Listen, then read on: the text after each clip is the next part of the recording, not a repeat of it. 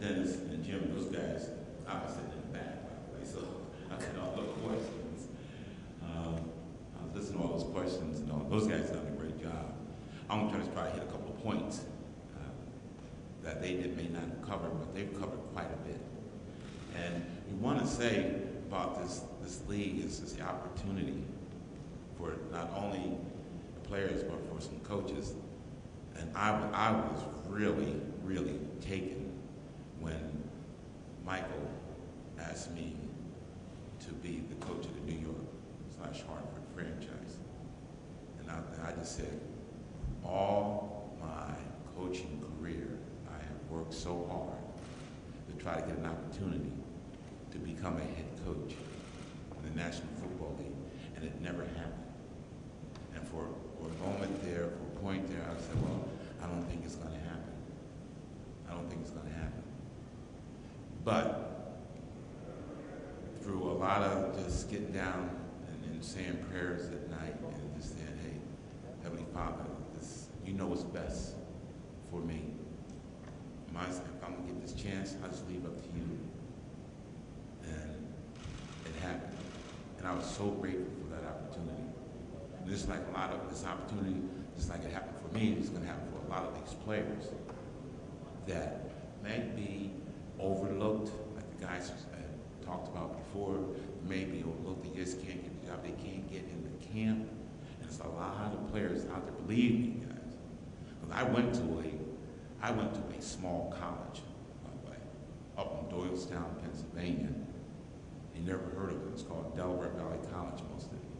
It's Division III school. I call it so small, I call it 3AA. We had 1,200 students. I was fortunate enough to get drafted by the Atlanta Falcons where they had a good career. I was fortunate enough to get drafted. But there were some other players, a couple other players that I played with, I thought they could have played in the league. And one of them went to Pittsburgh Steelers, and he went down to the last cut, big running back. If he was coming out today, he may get a chance with this league to fulfill that dream that I had the opportunity.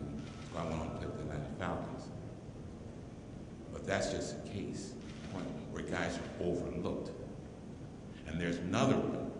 In the same conference, there was a guy running around. Matter of fact, he was going out washing cars for the Philadelphia Eagles in the training camp site. And one of the area scouts kept begging the team general manager and the scouts to give this guy a tryout. I've seen him play. Well, he's from Widener College, and that's level competition. But he's right here. We can work him out. Give him an opportunity.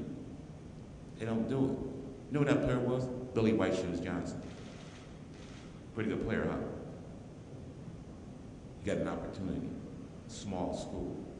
So there was a lot of players out there who are overlooked at these Division I AA, these Division II, some Division III schools, and plus the ones that are not drafted or from the bigger schools. They got the rating, but they only get 7 rounds to pick. They don't pick them. So here we are, United Football. Now, the other thing about this is that I coached a long time at Rutgers University, the Meadowlands. Now they have a new stadium where the Giants and the Jets are going to share it, right across from the old one. It's in the same area. Those tickets prices are so high. A lot of kids over in Newark, New Jersey, can see that in New York City, and up in Manhattan, Harlem, the Bronx. They look over there to see that stadium. They'll never be able to afford a ticket. Think about that.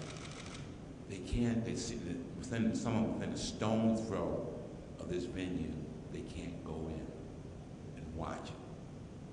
A game that they love to see because the ticket prices out of sight. Family can't afford it. And you think about that with a kid growing up. the impact that has. I want to go see this. Dad, can you take me? Son, these hard times. No. Oh! Look over that other team. What the other team playing? They're playing in the city? How much are the tickets? Look it up. $20. Let's go. Here we are, United Football League, working together. And it's the cooperation, and you can see in these meetings, I wish you guys had access to them. It was fantastic. The plan that they have, they've gone through stages, what the model, what's going to look like, what's our future, the logistics, how we're going to do this, how we're going to travel, the insurance, everything. Players, how we're going to get them, how we're going to plans, everything's been planned out. And it's an outstanding venture that I know is going to succeed. I know it's going to succeed. Questions? Going into one of the major markets with an upstart league, do you think that there's any special challenges that you're going to have to face? Because you're going to be the face of the franchise going in. You're going to be the only recognizable face.